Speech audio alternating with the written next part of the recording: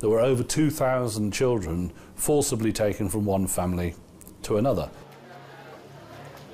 Social workers are instructed by their management, even if the family is a good family, competent family to looking after a child, to advise the court to get the child adopted.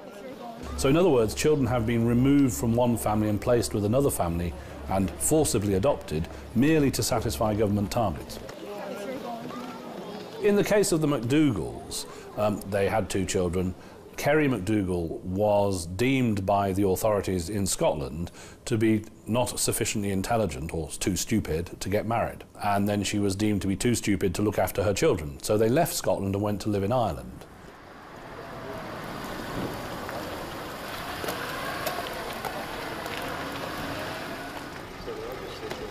I met my wife through friends, and we'd been together for about 3 or 4 months when she became pregnant. It was very shortly after we found out she was pregnant that I had a knock on the door from 2 social workers. Fife Council social work told me that if Kerry was to have the baby, they would take the baby at birth. So both social workers told me there's no point in Kerry having this baby. It's better for her to have an abortion.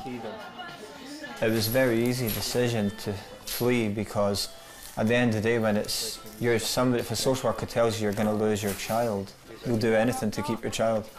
Even if you had to flee to the other end of the earth, you would do it. We lived happily in Ireland for 4 years until one day my wife had a miscarriage. So we decided to go home for family support for my wife. We met with Scottish social workers before we went home, just to make sure that they wouldn't take the children when we go home. The Scottish social workers promised us that they wouldn't take the children, that they would only support us if we asked for support. But the day we arrived back in Scotland, 2 social workers arrived at the door and initiated child protection proceedings to take the children away.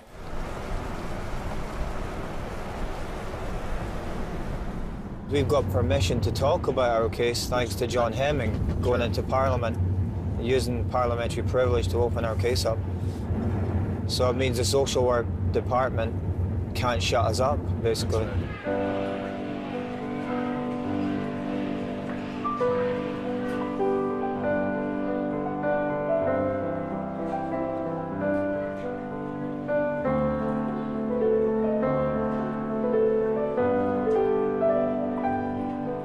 We're going to Scotland today because we have a court case in Dunfermline Sheriff Court tomorrow.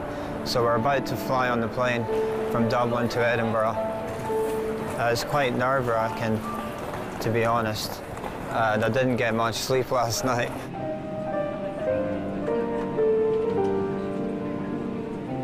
Going to Scotland because I've got 2 breach of the peace charges for. I've made a complaint to social workers over the telephone because a social worker in Scotland actually walked into my child's nursery, my 4.5-year-old son, and she questioned my son without my permission. This was a breach of our privacy. It was also against the law. It was against. So I phoned up to complain about that, and the social worker, because I'd phoned up to complain, to counteract that, she phoned the police and said that I had been threatening towards her on the phone.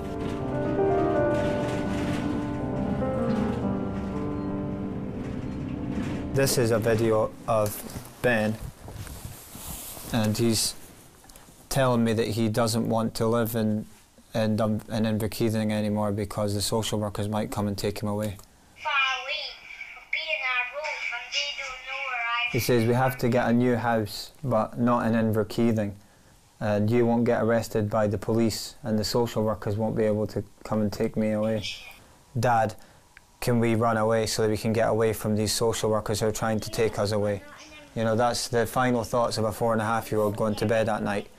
And the social worker won't even find us, because we'll be far away, we'll be in our roof, and they don't know where our roof is, even the police. Can you comment something about McDougall's case? I don't know. Mark and Kerry McDougall, because... Oh, that's the adoption, the adoption without consent. Kerry, yeah. I don't know specifics about that case. I mean, it's very difficult to comment on any particular case without knowing all the information around it. people have confidence in the system and that they don't feel persecuted, or somebody makes a decision and ticks a box and that's it, your child gets taken away. I mean, I used to say when I managed a team of social workers that if only people knew how hard it really is, to remove a child. It's the absolute last thing we do. For both parents within the family court, there are targets of 1,000 children to be removed a month by forced adoption. We are here with Truth and Justice, who have been here for 18 months now, standing our ground for truth and justice. When we went to Co, I thought it would be a fair system like it would be in the criminal trial evidence. No, it's just their word against yours and their word is king. My hope is that one day I'll be able to go back and fight for my children, the other two, and get them home. Save British children from cruelty and abuse.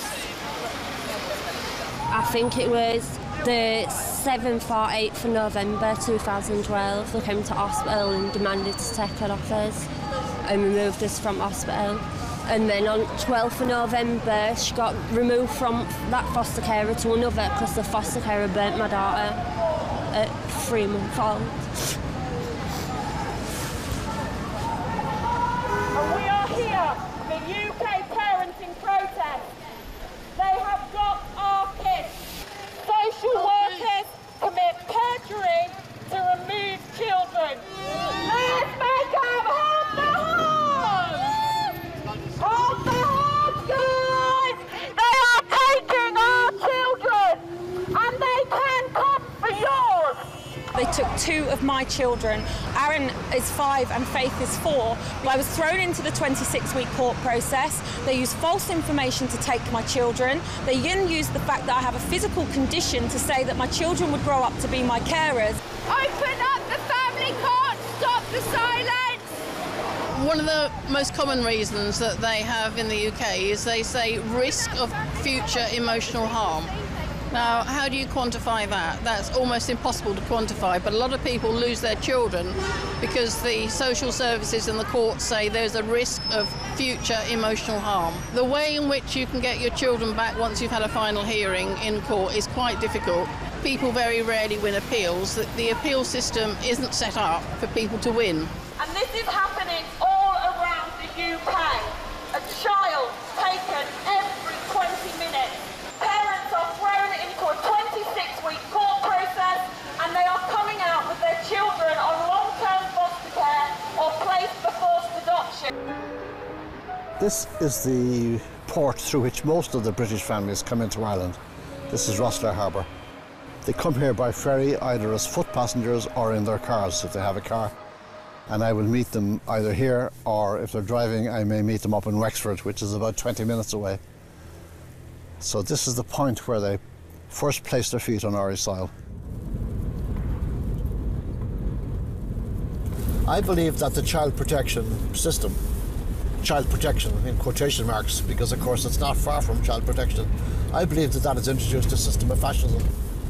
I retired from working as a journalist and writer about 7-8 years ago, and I began to do human rights work. And I had a website called ectopia.org, and I expanded it to cover parents in trouble with social services. Since mid-2013, 200 families have contacted me looking for help. 40 families in that time have come here, some with children and some coming here pregnant to have their babies here.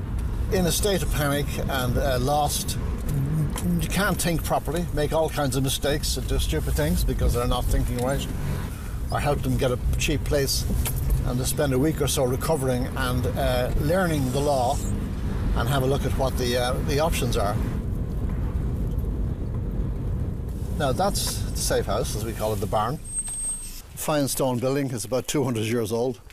Used to be for animals. There's a ring inside on the wall for the bulls and owls. When my late wife and I retired down here 20 years ago, we converted it, we put in windows. I'll put on some lights, although you probably have very good light on the camera. Well, the first thing we need them to do is, as quickly as possible, find cheap lodgings, because obviously they can do that in a few days. Often they can do that in 3 or 4 days. I think the older you are and the more alone, and the fact you become a widower, I think that gives you a certain amount of independence, that you can take risks and do things that I don't necessarily want to say too much about myself. Social services are saying the state knows best and families cannot be trusted and parents are a threat to their children. I and my colleagues say evolution has decided, not the state, that the best people look after children are the parents. Up to 5 years ago, there was the only abuse was physical abuse, neglect and sexual abuse. And we put this physical abuse and neglect in the same category. So then there were 2,500 cases each year reported to social services in the UK of physical abuse, neglect and sexual abuse. 2,500 causes for intervention. Over the 5 years, a new category has come into being called emotional abuse. And last year there were 13,800 cases of emotional abuse involving social services intervention. Because this is the result of an unholy alliance between social workers and the psychiatric profession. Then there's also the concern about the capacity of some parents, and it's become particularly contentious around adults with learning difficulties as to what is their capacity to parent children. And again, some judgments are being made by medical profession and others that some parents should not even be given the chance to parent because people are not confident that they have the capacity to parent.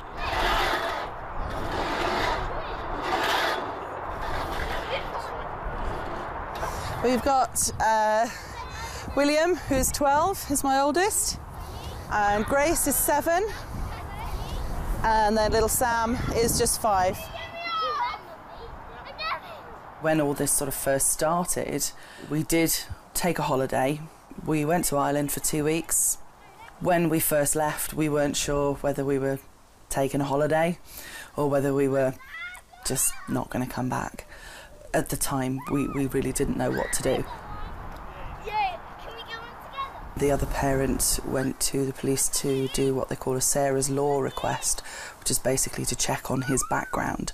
There was a false allegation against Darren a number of years ago by his ex-wife, which was proven to be false. They wanted to visit us in the early stages every 10 days to 2 weeks. They visited our children in school without asking our permission or advising us that that's what they were doing, which caused problems in itself. For a couple of weeks after that, Grace was actually scared to go into school. We came across so many stories of children being taken for the most spurious reasons. And of course, once they have your children, it's very difficult to get them back. But now, our case is closed as far as social services is concerned, and you know, we will carry on with our legal action against them. But as I say, if there's a knock at the door and I'm not expecting somebody, it's scary, and I can't do that anymore. So we would consider, you know, in the right circumstances, financially and what have you, we'd consider leaving the country. And unfortunately, you know, a lot of people don't know how to react when they first come into their lives. You know, they think, well, you know, we haven't done anything wrong, so we just, you know, we just work with them, and it's one of their favourite phrases that they use, you know, work with us, and that they don't want to work with parents. You know, they want to misrepresent them, lie about them. You know, we have learnt an awful lot, so where we can, we share and support people. I put together people's court paperwork for them. I'm always researching the law because there's so many instances where the law is broken. I mean, this is one of the letters that we did to the Minute, Darren. This is the one that we did where we asked them. They accused us of me abusing the 7-year-old. They accused Catherine of having an incestual relationship with what would have been her 10-and-a-half-year-old son then. Tried to say that Lucas was his father, didn't they? Yeah, because he had Down syndrome. They were saying that Lucas was Jonas's father. We had to disprove that, which we did. We had no worries with that. For 6 to 7 months while he was in care, we kept saying to people he was in serious trouble.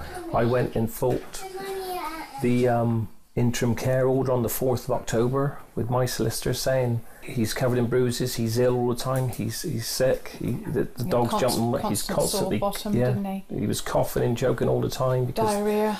And the foster carer said no, he doesn't have that anymore. Yet he was taken in on the 8th of October, waking up not being able to breathe, and now it's been proved that when he had his autopsy, because he eventually died in foster care, he had the rotavirus, which is caused from dog faeces, which he was constantly coming into contact, stinking of dog mess. This is part of my diary. He was still sleepy in the car. They took him inside to wait for the foster carers. His face was flushed and he was very hot to the touch. He was so hot that he had wax leaking from his ears. He could not see out of his right eye as it was stuck together with nasty green matter and crusty discharge known as conjunctivitis. So, you know, and that was what he looked like.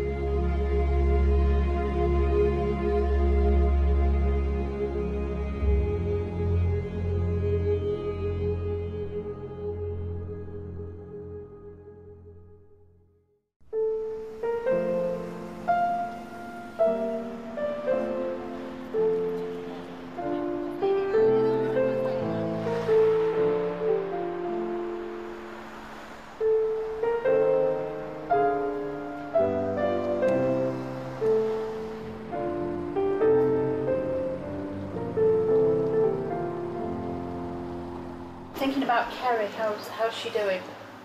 Well, she's really not well at the moment because she's stressed. Right. So it's causing physical symptoms and the pregnancy's suffering because of it. I'm not Mark's lawyer and I leave the legal side of things to the lawyers. However, my understanding is that he's pleaded not guilty to a charge. Quite a minor charge, by the way, a charge that the social worker has brought against him, and which certainly the solicitor believes is a malicious allegation. This way. Yeah, don't worry. About 5.5 years ago, their troubles started. Kerry went into hospital, had the child, and within a few days the baby was taken off of her because of concerns passed on from social services in Fife.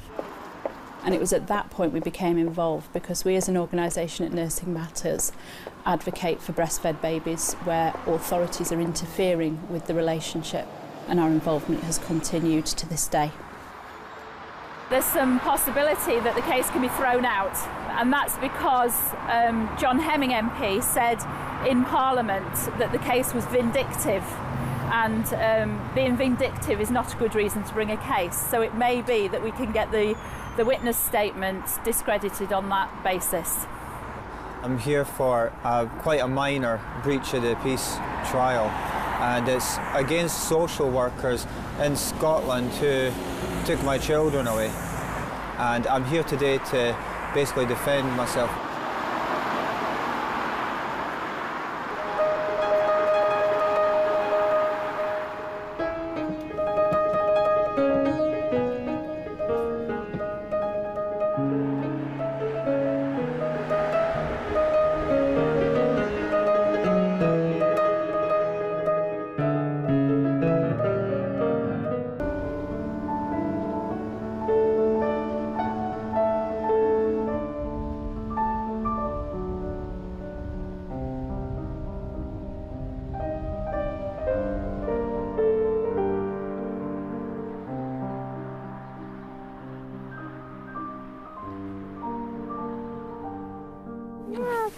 Who is it?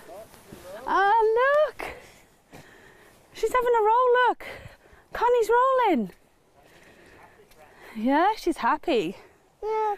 Yeah, Thomas is having a drink, isn't he? Yeah. He's having some water. It's my flag. Yeah, that's my flag. It's very significant to us because they've helped us. The Irish have helped us so much in so many ways. His kids are Irish. Our kids are Irish, and I'm proud to be here. The difference, as I see, between England and Ireland is, England may identify that there may be a problem, but they're not willing to help you solve that problem. Ireland will say that yes, there is work to be done, but they'll show you the ways in which you can accomplish that. That is the difference. Hello. Hiya. How are you? Good, yeah. We're just doing a documentary. What documentary? Yeah, it's about people moving from England. That's Daisy, and she was the one that was forcibly adopted in 2012 in March.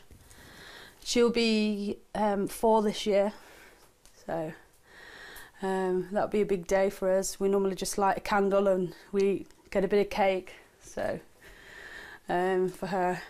No, I'm not allowed any photographs, so I don't know what she looks like now. It's really sad that I won't be able to see her unless she chooses to see me when she turns 18 and she decides. It's like a grieving process that you go through. It's like she died, but she's still alive, but you grieve. And I had to work through a lot to get through that grief. There was a lot of grief there for her. So that's how I lost Daisy. And all because of things that people did to me as a child. I was in care myself, and I had a really bad upbringing from both my parents through drinking, and my mum used to be a drug user also. And I was brought up in care, and I was known to social services, and over the years I've suffered from depression, I've suffered from mood instability throughout the years, and that's the reasons why I was specifically targeted by social services. Give her a brush, look. Oh, pony. Yay! You're doing a good job there, Frankel. Yeah, look. 2 weeks before Frankel's due date, a social worker came to our house with paperwork to say that he was going to be removed at birth. And within 3 or 4 days, we packed all our life into a van. We hired a van, booked a holiday home in Ireland, and it was the most scariest thing I've ever done ever. Once we got over to Ireland, we didn't know what to expect. It was Christmas. We knew that services weren't going to be open. It was a very lonely, frightening time because Christmas is like a family thing, and we had plans for Christmas we were going to spend with your family, weren't we? Yeah. And all that was just literally destroyed, but we knew that we just couldn't let the social workers take another baby because we knew what they were going to do. They were going to take it and adopt the baby. And we drove, as we were driving to the ferry port, just feeling sick and stomach going over, and then we got on the ferry, and then we were sat there on the ferry, and then as soon as the engines went boom and they started, oh, it was the best feeling ever, because we knew once that ferry started moving, that was it, they couldn't touch our baby.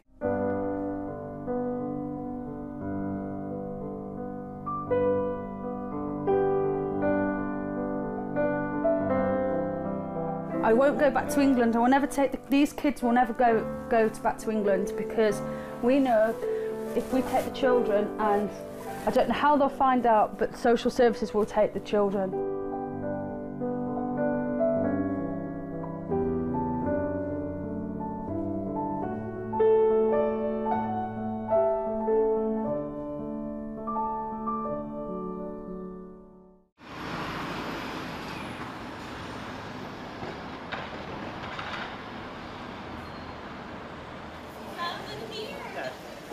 I know parents that have wanted to and have committed suicide. The worst thing that can happen to most parents is to have your child taken.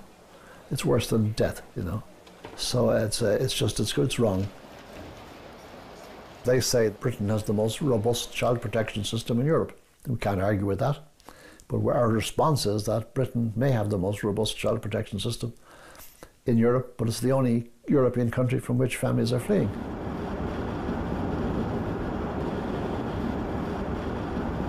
Well, the McDougall's case is a very important case.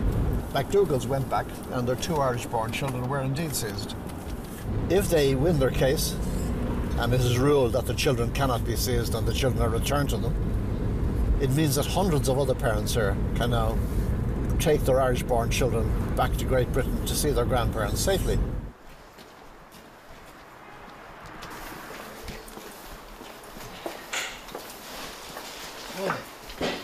So this is where you are. This is nice, isn't it? Yeah, it's pretty unusual. So she's okay. She's just being monitored, is she? Yeah. Good. Cramps. Yeah, she's got constant stomach cramps. Okay. She's just having a few complications. When is she due? June. We could drive her down here, no? We could, yeah. She probably would do that. One day I want to apply for Irish citizenship because I don't want to be a British citizen anymore after everything that's happened. You want to renounce it? Yeah. I don't want to die a British citizen. Not only do you want to leave the country, you want to give up your citizenship. Yeah, because it feels horrible that I'm associated with that. That's pretty angry, isn't it? Yeah. How are you? Yeah, all right, not bad. It's good to see you. So. Well, basically, they just says that I've got mild to moderate learning difficulties. It's nothing, well, I don't think it's major. It won't affect my kids' life. Well, I'm pregnant again. I am worried, which is understandable. It's just, it's too much stress and too much worry on my plate at the moment. This is in Scotland. With the last few weeks before my children were taken, I knew that they were going to be taken, so I thought I'll document every day of their lives. We just filled every day with fun. We'd go somewhere nice, go for something nice to eat, you know what I mean? We'd stay out until the sun went down, you know what I mean? Because we knew they were going to be taken. Yeah, sorry. And like that's what I was doing there. Like we were out until about 9 o'clock in the evening because the sun was still shining. I was thinking this could be the last day I have them. Kerry told me to record it because she knew that it would be useful in the future. Here we go. So you're taking our children away? So what we're here to do is to make, you'll be aware that it's a very short-term order, it's an emergency order that will Don't give me that rubbish. children's hearing. Don't give me that rubbish. So can I get this right? You took my children away because you've been told that we plan to move on. We've got concerns that you're planning to move on. And that is the reason that you're given. It's hard for me to listen to this. No, yeah. I love you so much, Chris. Love you and Lachlan so much.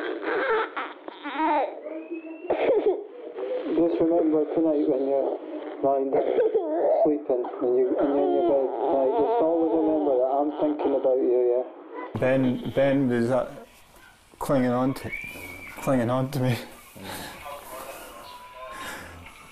Because Ben, he was 4.5, he knew what was going on. You know what I mean? So Ben was just clinging on to me like this because he didn't want to go. You coming to eat too? Come on, Ben. Come on. Come on, Ben. Don't take my hand. Don't take my hand. Please. Don't take my hand. Please don't take my hand.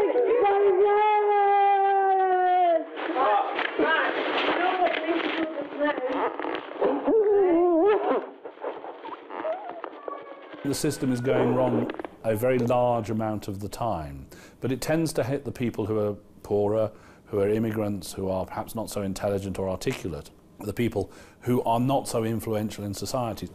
And the biggest problem is the absence of independent evidence, because all the evidence, all the strings are controlled by the local authority, the Children's Services Authority.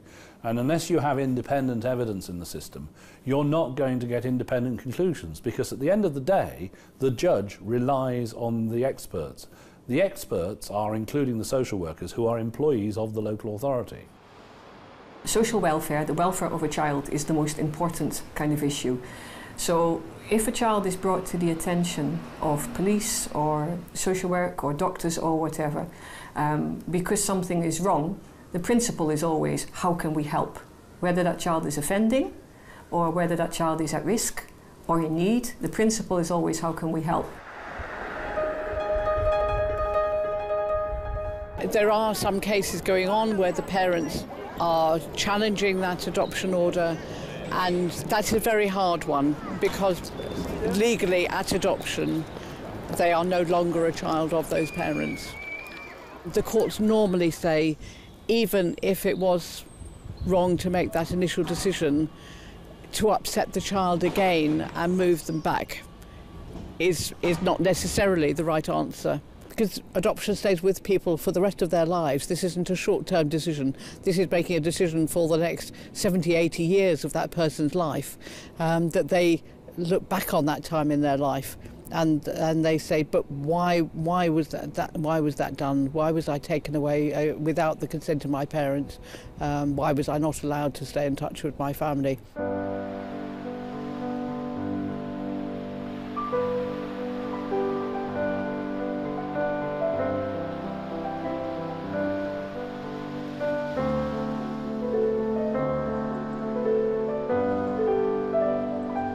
As with a lot of these cases that happen in the sheriff courts, they're basically held off for an extra few months. You could go there, you could wait all day, and there's other cases that are more important than yours, so they're seen first. I have to return to Scotland in May for that case.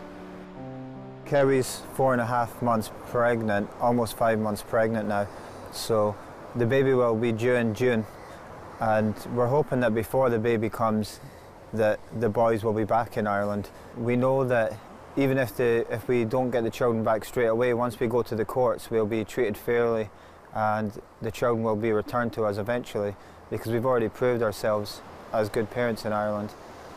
Definitely the children will be traumatised for life, and it will take a long time for them to be normal again once we get them home. I can't go back. Reason being is because Fife Council will take the baby off me if I return back.